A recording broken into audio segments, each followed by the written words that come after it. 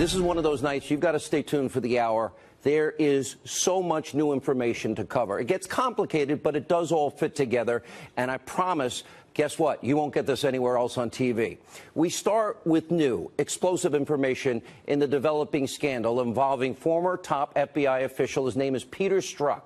And according to reports from over the weekend, Strzok was removed from Mueller's investigation this summer after it was discovered that he was sending anti-Trump text messages to his girlfriend, a woman named Lisa Page. She worked as a top FBI lawyer under Deputy Director Andrew McCabe. Now, since then, Fox News has learned that the Office of Inspector General is now reviewing Peter Strzok's role in the Clinton email server investigation. And from what we know, Strzok, who is an anti-Trump, Hillary Clinton-loving FBI official, was intimately involved in investigating Hillary Clinton's use of a private email server. Now, just stop for a second.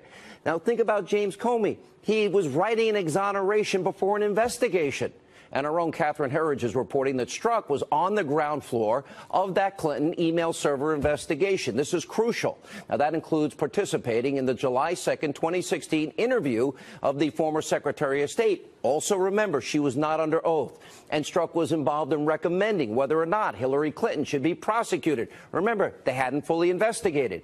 And Fox News has confirmed that the FBI official actually was the one that changed the language in James Comey's draft letter before the investigation was concluded about Hillary Clinton. The legal term, grossly negligent. He changed it to extremely careless. And the FBI agent also helped draft James Comey, his now infamous exoneration statement that let Clinton off the hook. They never did the investigation.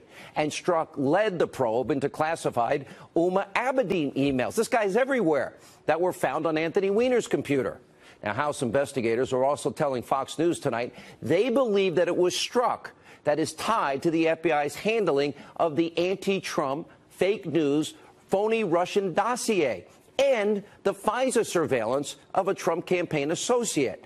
Now, what this all means is that the fix was in on the Clinton investigation. What we have now is just more evidence, incontrovertible evidence. And speaking of the fake news dossier, Catherine Herridge is also reporting tonight that FBI Deputy Director Andrew McCabe is the key witness that Congress now wants to interview about that dossier. But McCabe, he's not going to show up to testify on Thursday. He is thought to have been the FBI's key point person or the handler of former British M6 agent Christopher Steele, the guy that created the phony dossier and paid Russians to lie to influence you in that election. Now, remember, according to reports, a political action committee tied to the Virginia governor, Terry McAuliffe, best friends with the Clintons. Remember, he gave $500,000 to Andrew McCabe's wife, Jill. She was running for her Virginia state Senate seat.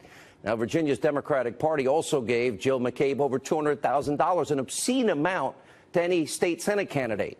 Now, President Trump is reacting to this new information. He's tweeting out, after years of Comey with the phony and dishonest Clinton investigation and more running the FBI, its reputation is in tatters, worst in history.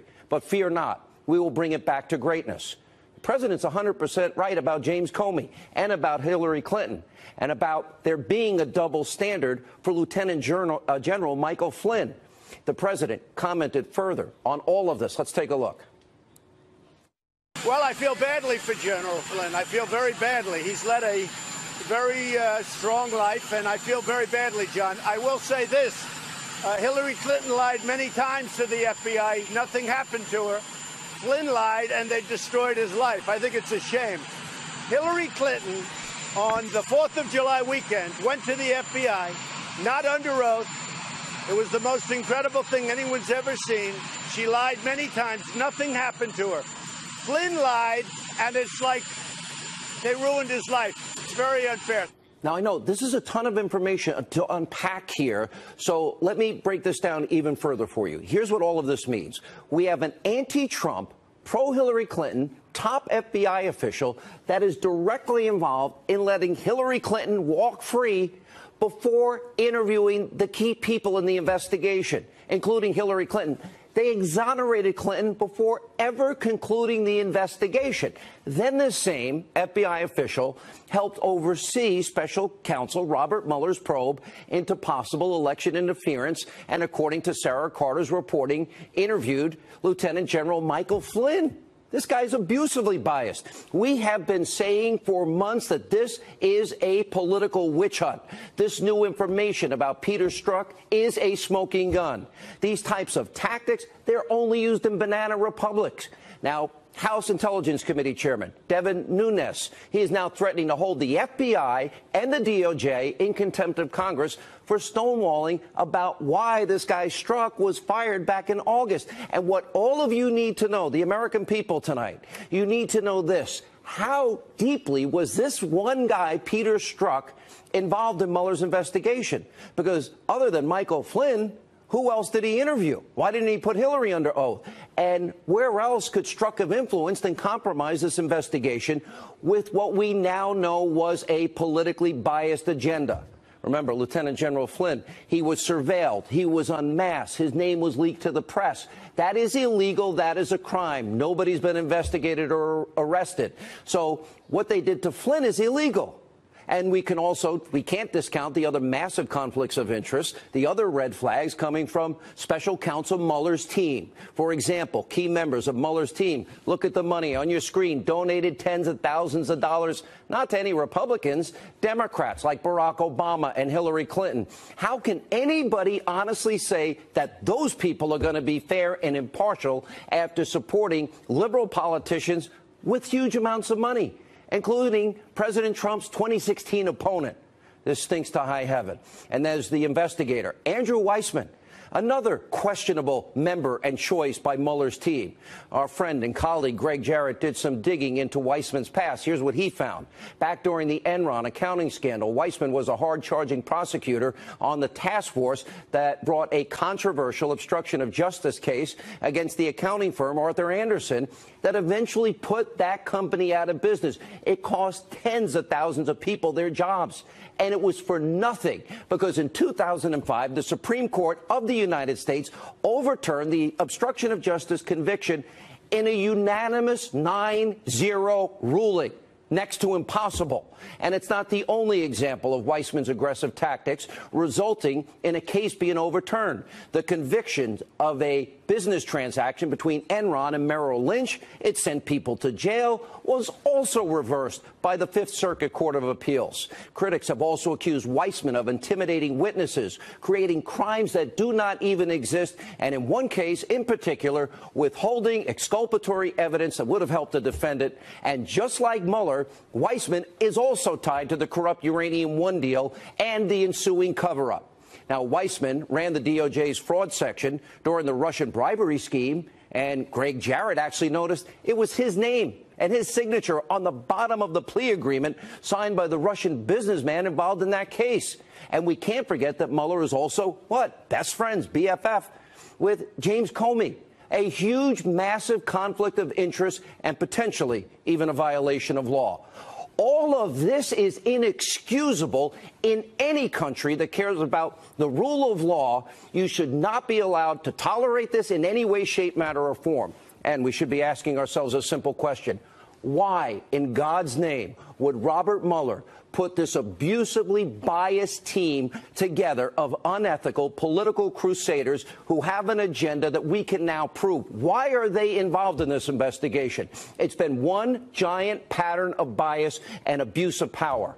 And we have a tremendous amount of respect on this program for those of you that watch for law enforcement. We have a tremendous respect for the intelligence community who put their lives on the line for us every day. But because of politics, our Justice Department has people in it like Peter Strzok that are abusively politically biased?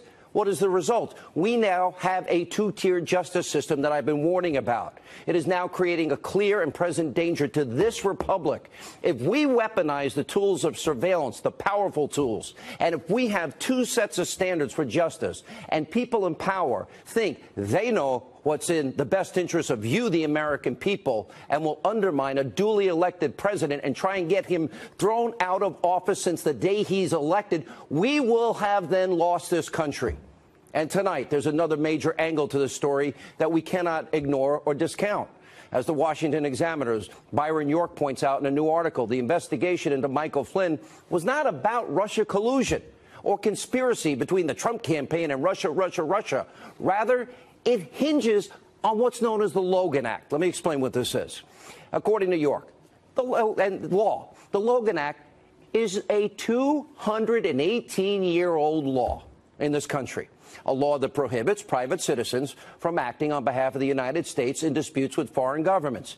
Guess what? In 218 years, nobody has ever been prosecuted under this law, and many legal experts call it archaic and simply irrelevant. And some even go as far to say that it's unconstitutional. But this is what that law played the central role in the Obama administration's investigation into Flynn. Never mind the surveillance, unmasking, and illegal leaks of intelligence. It's reportedly why the FBI agents went to the White House to interview Flynn back in January 24th about discussions that he had during the transition period with his counterpart, the Russian ambassador, about sanctions the Obama administration had placed on Russia and a UN resolution on Israel. Big deal. That would have been his job. This is the interview where Flynn, quote, lied to the FBI, which led to his guilty plea. Again, nothing to do with Russia. But let's take a step back for a minute. Now, during this transition period, Obama's State Department said they didn't have any problem with the Trump transition team reaching out to foreign officials. They said it. Watch this. This building doesn't see anything necessarily inappropriate about contact between members of the incoming administration and foreign officials, no matter what country they're from, right? No.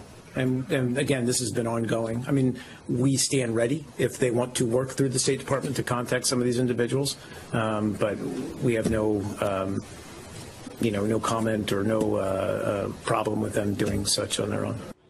For all of this to be based on whether General Flynn, 35-year servant of his country, that he violated a 218-year-old law, which no one has ever been prosecuted under, is stunning.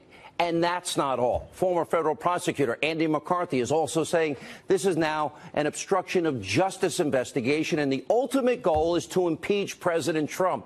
Where did you hear that before? And finally tonight, as we often say on this show, we are not the Destroy Trump media.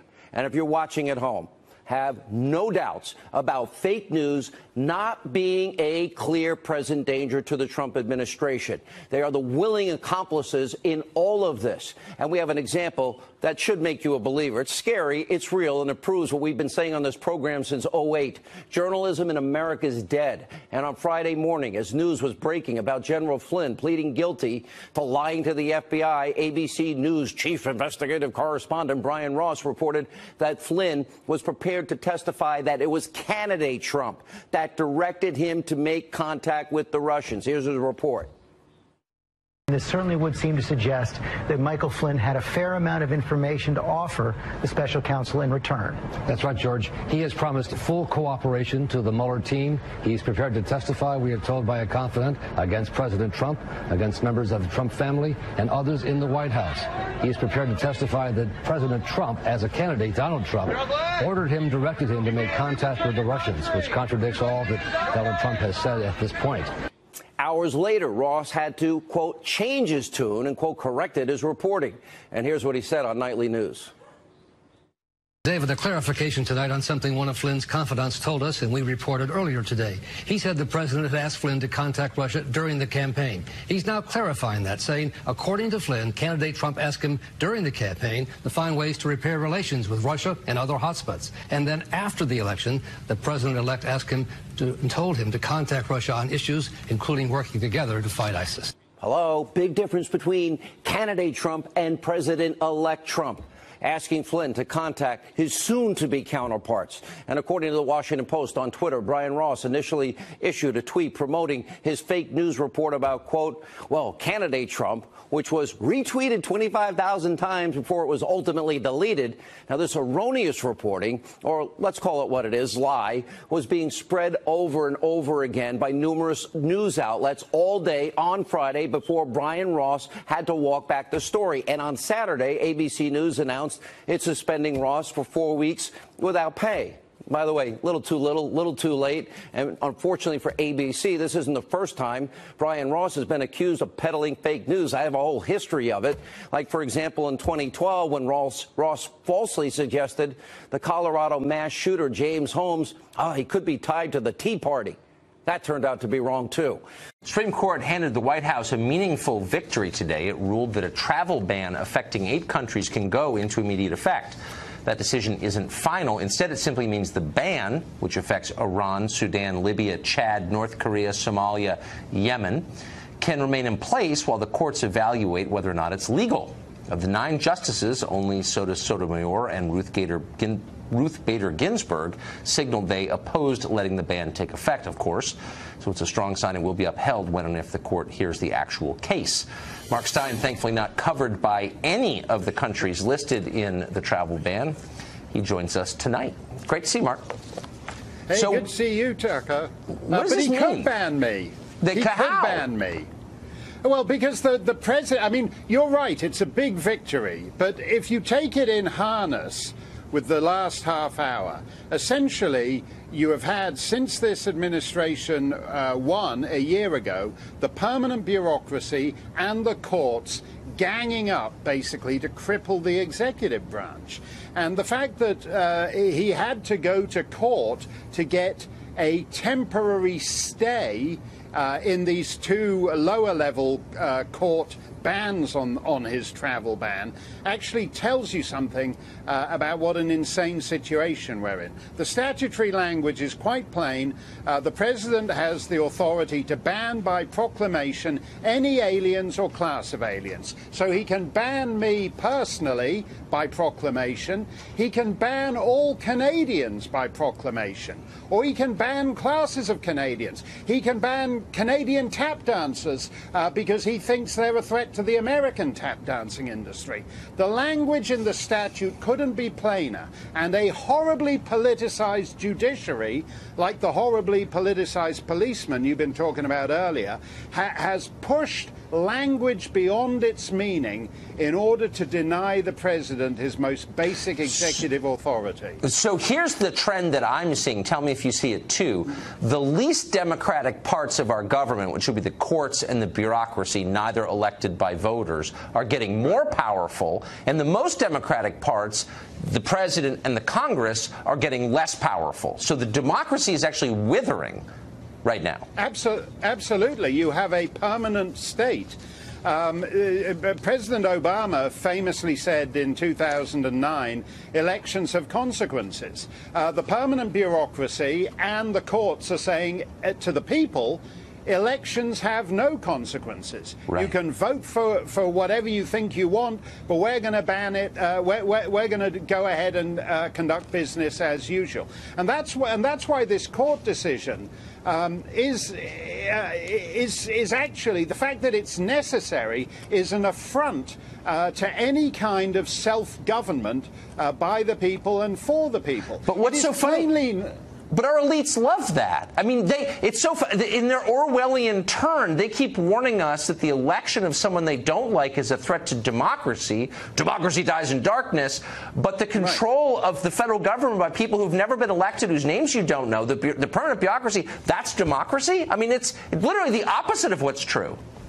Yeah, and what's disturbing to me is you find this attitude in Brussels, for example, where there's a bunch of civil servants that seriously think they know better than the peoples of 28 nations.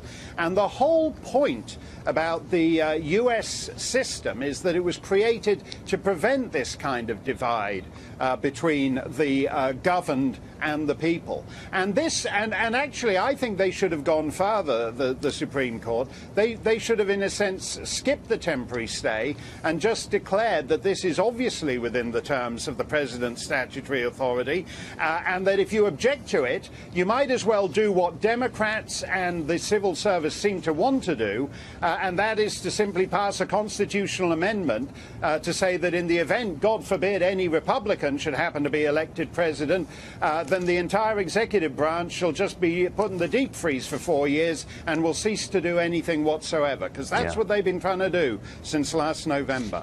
And that's basically what's happened, unfortunately. Mark Steyn, thank you. That's a deep analysis. I appreciate it. Thanks a lot, Tucker.